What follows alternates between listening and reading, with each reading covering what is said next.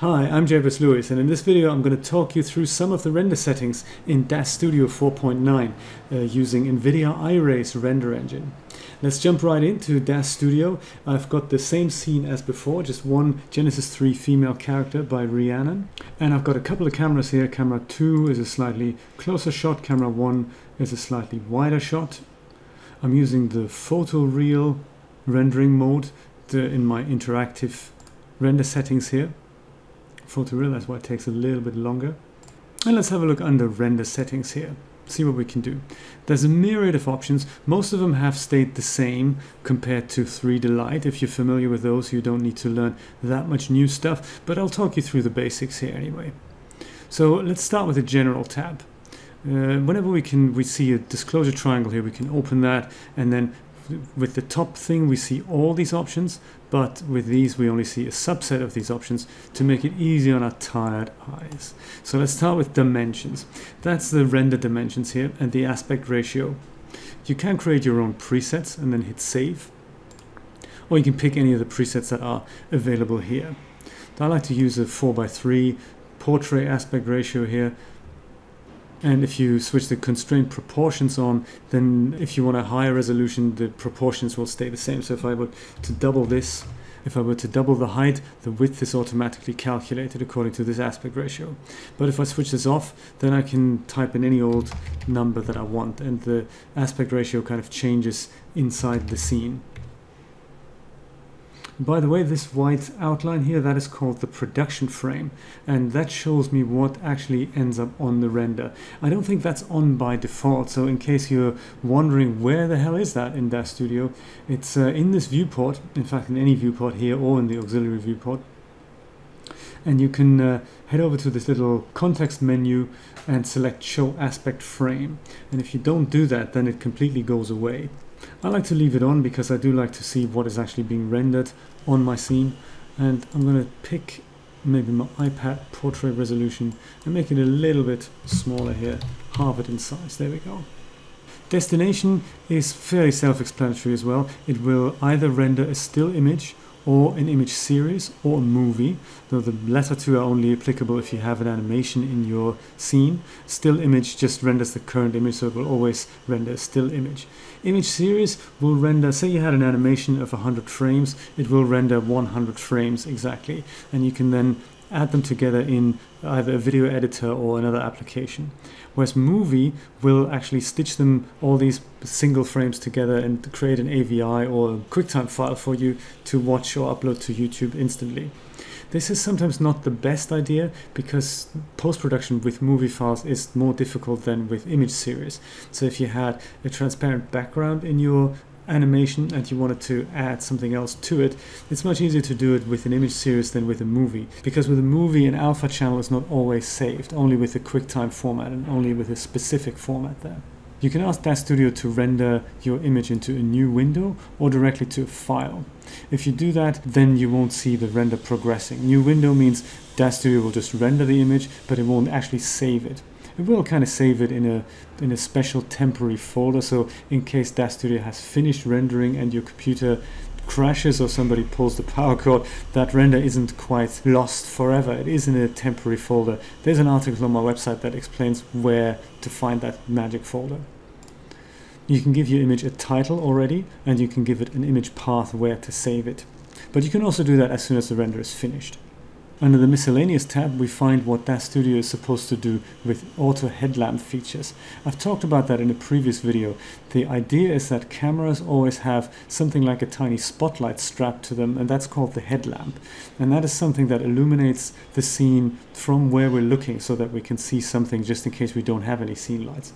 Now in my case, I do have scene lights. I do have 2 spotlights, and this setting says when no scene lights, then please switch the auto headlamp on. So if I wouldn't have these, then my camera would be rendered with a headlamp on. But I can also change that to never, because the headlamp doesn't really exist as such, and it's kind of an artificial lighting that we don't have much control over. So we can always switch this to off. In my case, it won't be rendered because I do have scene lights, but in case you don't have scene lights, make sure you switch this off unless you like the effect of the headlamp. post-process script. In case you're familiar with DAZ Studio scripting, you can launch a script after your render is finished. Under render mode, we only have one single option, and that is, do we want to render our final image using the photoreal or the interactive rendering engine? I mentioned this in a previous video there when we were talking about performance settings. The photoreal renderer gives the better results but takes a little bit longer, whereas the interactive renderer is also an Iray renderer. It's just a different mode that may take a little bit less time to render, but it won't render all the effects. It's still an unbiased renderer, but some of the effects like the skin won't look as realistic as on the photoreal renderer. Technically, NVIDIA Iray has a third rendering mode, which is called real-time, but DAZ Studio have not implemented that. Under progressive rendering, we can see something like update and completion. Let's talk about these two. Update means if I were to launch my render now, then the picture updates in certain intervals. In my case, that is, oops, let me bring that back. In my case, that is every 5 seconds this picture is updated with the latest rendering results here. We can also set the minimum number of samples that must have been cast for the update to happen. Under completion, we find some interesting options. Iray, like other unbiased rendering engines, will technically render an image forever until we tell it to stop. So Lux Render, for example, will never stop unless you set a timeout or unless you stop the render manually.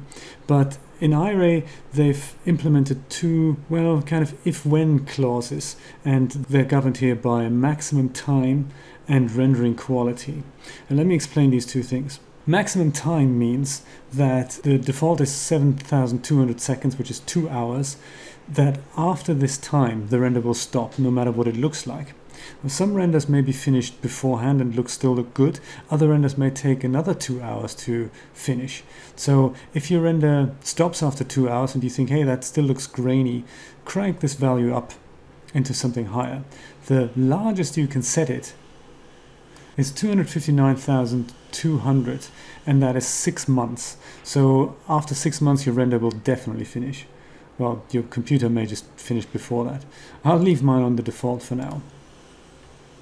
But this time limit will only be reached if the rendering quality is not enabled.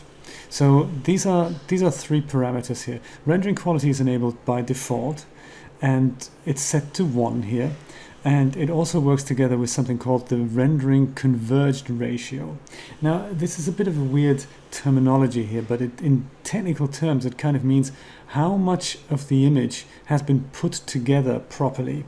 This is very relative and very subjective, because even with 100%, you may still get grain in your image after 100% and the quality of 1 is reached. You can also crank up the quality, and therefore the render will take longer, but it's no guarantee for all the grain to disappear. So this is something that needs to be played around with on a per image basis. With the defaults, the image kind of renders until Iray believes the convergence is now reached, 95% or over, and the quality is good enough. But if in your opinion that is not the case, then set these values to something higher. A third timeout you can set is the maximum number of samples set. You say, okay, 2 hours is enough. If by that time 5,000 samples have been cast, say after an hour and a half, then the rendering will also finish. So these values, they all work together. So either 5,000 rays have been cast or 2 hours have been reached. Either of these things happens first, that's when the render will stop. Something to play around with. Much like all the other parameters down here under alpha, optimization, filtering, and so forth. We've already talked about the environment here in a previous video, and we're going to talk about tone mapping in another video. If you find you don't want to wait too long for a relatively small image to render without grain, you can always crank up the dimensions and then live with the grain and then resize the image in an image editor, and then therefore the grain will disappear. So you can basically over render, which doesn't take that much longer than a smaller render, and then if you shrink the image down, then most of the grain will disappear. That's another trick you can employ. One small tip about render performance. I've noticed that when one of my viewports is switched to NVIDIA Iray, either the main viewport or the auxiliary viewport here, and I then start a render, it happens to start a lot faster than when I'm coming from the texture shaded viewport. You see, this is now, I can see an image already after about 8 to 10 seconds. And that is because this first render pass takes a long time for Iray to complete. Now, if I were to stop this render, and I set this viewport to texture shaded, and then start my render, then you'll see it takes Iray a lot longer to produce a picture. And that is because that first render pass just takes an awful long time. And luckily the engine has been modified into something where the preview first draw can be added kind of to the real render, and therefore I can see an image much faster. See, we've been 20 odd seconds in now and we still don't see an image, so the first render draw hasn't even happened yet. And now, after 37 seconds, 38 seconds, we are at the point where we were after just 8 seconds when one of the viewports was switched to Iray. So that's my advice. If you're working in Iray and you want to do a quick render and see the results, then make sure one of your viewports is set to Iray already. Then you're saving yourself a bit of time there for the real render. That was it. I hope this was helpful. In the next video, we're going to talk about something called tone mapping. That's also found under rendering settings, so stay tuned for that.